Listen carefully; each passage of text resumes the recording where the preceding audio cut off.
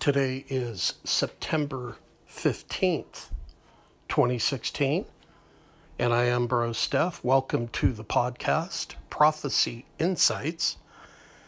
And today I just wanted to provide a really short summary on what's going on in Israel right now between Israel and Syria, the attacks cross-border that have been happening.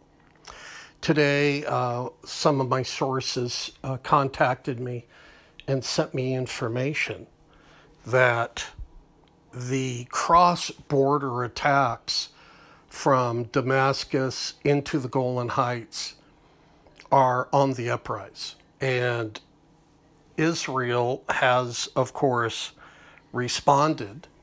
As of today, they've responded and upped the level of their response to get the message to Syria to not attack the Golan Heights. Now, of course, Syria is saying that it's all accidental, it's stray missiles. Whatever the case, Israel has made the announcement through its defense minister that it will not allow ongoing attacks into Israel. And so, as you can imagine, people in Israel, especially northern Israel, are getting very nervous and are really tense over the exchanges that have happened back and forth over a few days. And just the other day, 2 or 3 days ago, we had a missile land by the Sea of Galilee. And of course, in a field, nobody was hurt.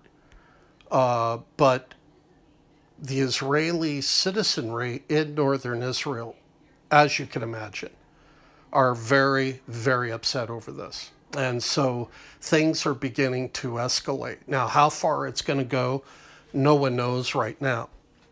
An article I'm going to post to this report.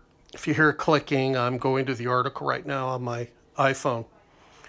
There was an analysis done in the Times of Israel. Hundreds will die, missiles will rain everywhere in all-out war, IDF predicts. Ahead of nationwide exercise, Home Front Command says 230,000 rockets are aimed at Israel, though only a few will cause carnage should a conflict break out. Now, I have news for the writer of this report, Mr. Gross, and I have news for the IDF. This is to Israel, to Syria. If Hezbollah, Hamas, and Iran and Russia all attack Israel, the God of Israel is going to rise up and defend Israel. And there will not be a carnage in Israel. And that's what our Bibles teach us. That's what the Word of God says. The carnage doesn't come now. The Ezekiel 38 war clearly shows the God of Israel defending his people and his land. We're going to see God from heaven rain fire down on these people. And if you don't think that God can redirect a missile or shoot it out of the sky with fire or just by snapping his finger, then you have another thing coming. These bombs are not going to severely injure Israel. That's the good news. That's what prophecy tells us. Israel will not be damaged and hurt until Zechariah 13:14 take place. And that will be toward the end of the Great Tribulation. But before that, God's going to protect his land and his people. And we're going to see God turn his attention to Israel and the Jews, just like he did in the Old Testament. And he will defend them. And he will help them. And it will be done at such a level supernatural level. It's going to catch everybody off guard and surprise everybody. So this is what is coming. We're about ready to see the God of the universe come out of heaven, in a matter of speaking, and defend his people and his land. So remember to keep looking up, because Jesus is coming back soon. And we have nothing to fear, and we have no reason in the world to be worried.